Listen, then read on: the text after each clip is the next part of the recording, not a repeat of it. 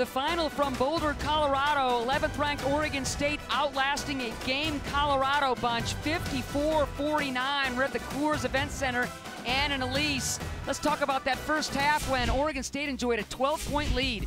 Well, as usual, it was Sydney Wiese just lighting it up. She got some good open looks. You see the frustration from J.R. Payne, the head coach for Colorado. She knocked down 4 of 5 from three-point land in the first half and really was the only player offensively that was really consistent for the Beavers in the first half.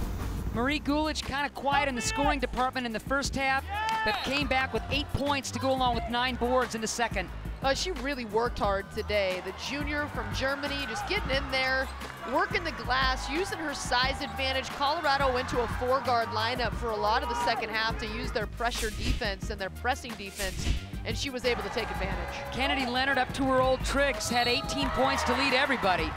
She's so good about getting that contact, getting the three-point opportunities, little floater in the lane, and then a beautiful step-back jump shot.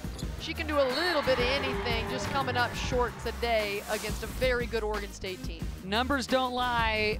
With this stat sheet, what jumps out at you? Well, I think the shooting percentage is not what you want to see from either side, especially the three-point field goal mark. 5 of 20 for Oregon State, 4 of those coming in the first half, and then of course for Colorado, none. But the rebounding totals, all those misses meant that there were rebounds to be had, and Oregon State coming up 51-30, just dominating the glass.